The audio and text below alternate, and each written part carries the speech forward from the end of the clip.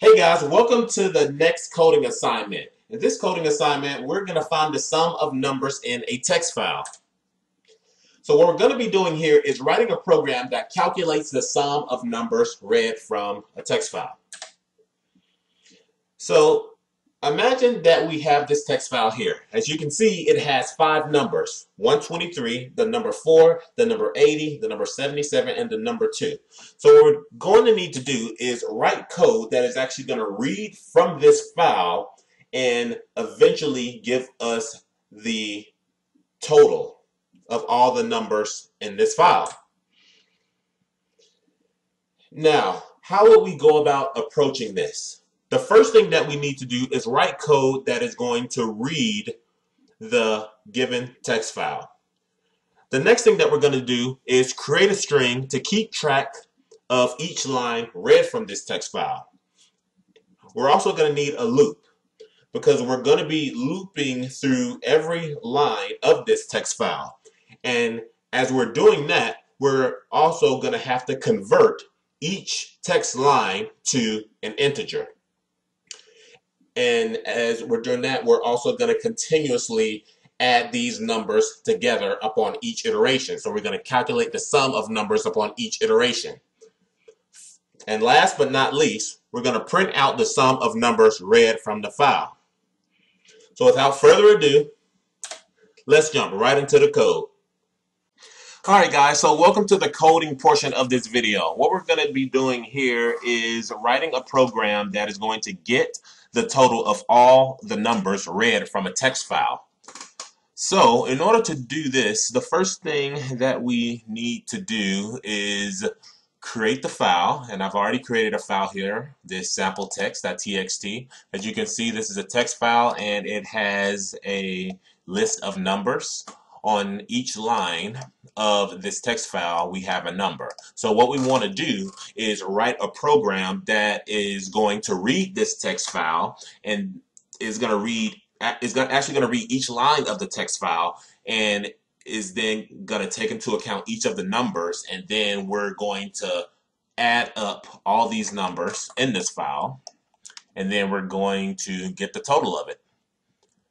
So if we go back to our app.java class, what we first need to do is, first of all, we have to create an object that's going to hold the file that we're trying to read. So we're going to go about creating a file object, and let me zoom this in for you guys. All right, so we're going to create ourselves a file object. File equals new file. All right, and then inside of here, we're actually going to pass in the file that we're going to read. Sample text.txt. That's the name of the file. And these errors are showing up because we need to add our import. So we just hover over here and just import. All right, and I'm just going to add a comment so it's easy for you guys to understand. Create an object to hold the file. All right. So the next thing that we're going to do is create an object that is going to prepare the file for reading. And what we need to do is create this thing called a buffered reader. Buffered reader br equals new buffered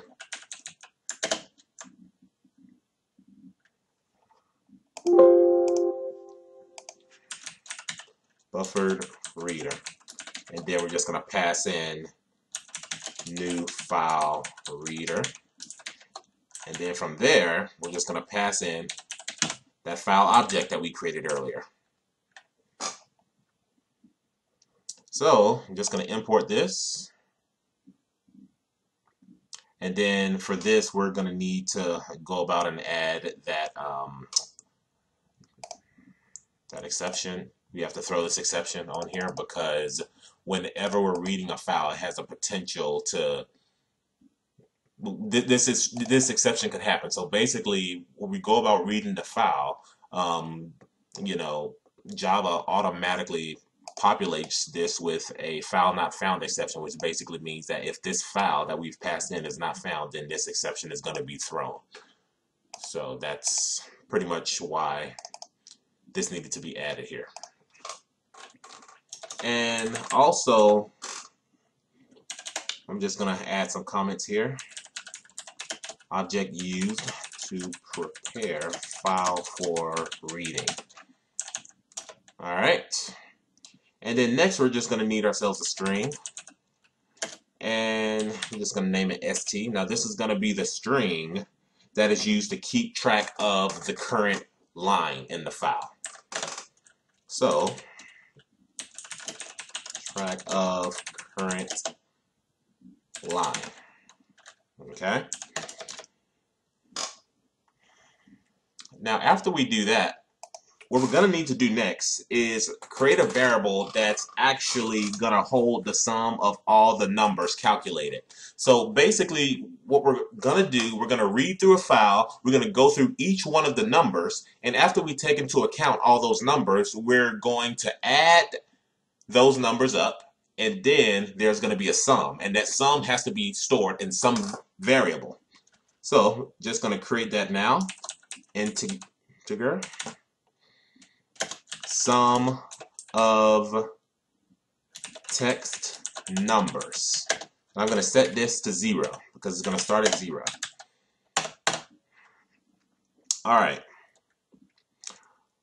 What we're going to do now is we're going to actually have to create a while loop. And this while loop that we have is going to go through each line of the file and read the number. And it's going to read the number. And after it reads that number, we're going to add the total of the specific number that is read from a line and add it to this variable here. So let's just go while, then we're going to do something like this.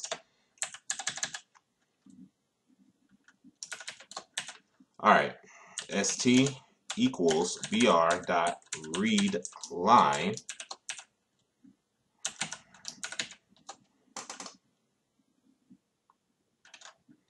And then we're just going to go not equal to null.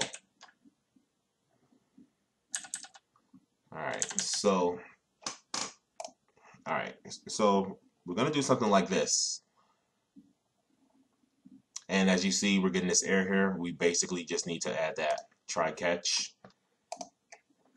And I'll explain what's going on here. So okay.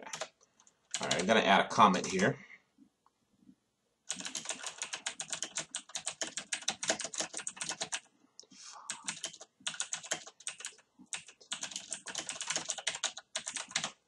All right, so to explain this, what's going on here is that we are actually going through the lines that are being read from this file. So as you see, we have a while loop, and then we have the st, which is going to be the string. The string is going to be keeping track of the current line. So we set the br.readLine equal to a string. Okay, so basically this br.readLine, buffer reader.readLine, is going to read this file that we have passed in, and is going to read the actual line. Okay, and that's going to be assigned to this st that we created earlier. And at the same time, we're also checking to see if there is a line that doesn't have anything on it. So basically what's going to happen is that we're going to go through each line in this file until we find the end of the file. So it's going to go all the way through the file until it finds the exact end of the file. It's going to read every line. Okay? Now, after it reads every line, what we need to do is actually tally up the numbers from each line read from that file. So to do that, we basically just need to use our sum of text numbers, and then we're going to go plus equals. Okay? And then we're just going to go integer dot parse st. All right, so I think this is pretty straightforward. and hope you guys understand what's going on here. So basically what's happening is that I'm taking each of the lines from the file that is read, and basically it's going to be added to the sum of text numbers. And this is going to continue all the way to the end of the file. So, for example, the first iteration, we're going to convert this string that is read from this file into an integer, okay? Then that integer value is going to be added to this sum of text numbers. And this is going to continuously loop until we reach the end of the file, which is why we have this not equal to null here. All right. The next thing that we want to do is actually print this out to the console so we are able to keep track of what's going on. Okay, the numbers in the file. So we're just going to go system.out.println and then st. That's all we're going to do. We're just going to print. And this is pretty straightforward. We're basically just printing each line read from the file. All right. And yeah, basically after that, we just want to go system.out.println, and then we're just going to do something like this. I'm going to write out this little message here. The sum of all numbers in text file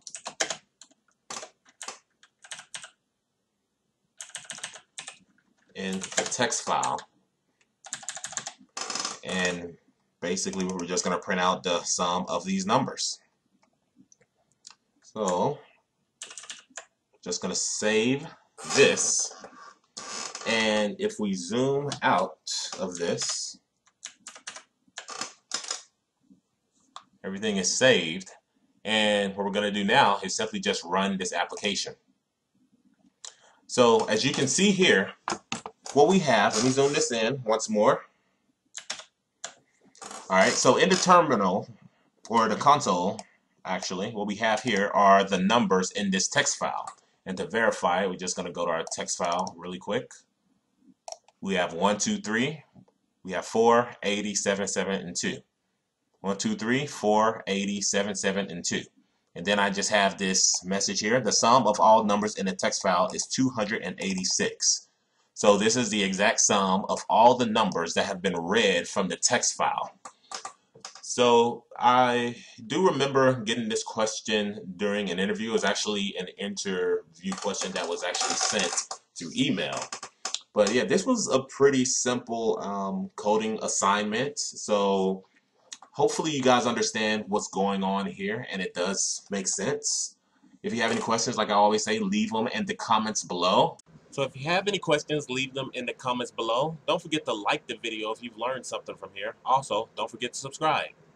And see you in the next one.